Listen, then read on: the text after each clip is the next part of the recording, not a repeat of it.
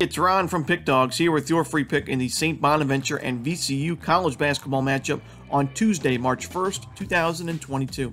Now, before we get into that free pick, I want to mention that here at Pick Dawgz, we do more free pick videos than anyone else on YouTube, so make sure you like the video and subscribe to the channel. Also, be sure to check out our free sportsbook offer in the description below, as these offers are must-grabs for any sports bettor out there. Alrighty, we go towards two of the top teams right now in the A10, two of the hotter teams, I should say, St. Bonaventure and VCU, both winners of 7 straight games.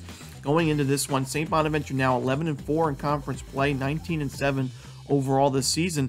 A team that, if you would have told me they were even close to the bubble in the beginning of February, I would have said you're crazy. I mean, they were 12-7 and 4-4 at that point on February 4th when they lost to Richmond. And it didn't look like the season was going to be bright at all for St. Bonnie's, but now they are one of the next 4 teams out, according to Joe Lunardi of ESPN. And if they can pick up a road conference win here, it's going to go a long way. Now, VCU, they're not on the bubble per se right now. It doesn't look like they'll get in with a at-large bid, but they are in the running to win the A10 conference tournament. I mean, they're 13-3 in conference play this year, so they certainly have a say, and they would love to take down the Bonnies here, not only as a spoiler win, but to boost their seeding in the A10. And, you know, VCU, 7 straight wins. 6 of those wins, they scored 70 or more points. Not what we're used to seeing from VCU. Not necessarily the best offense in the A10. They do play great defense, fantastic defense, in fact. 5th ranked in adjusted defensive efficiency, VCU is. So the Bonnies have their hands full in this one.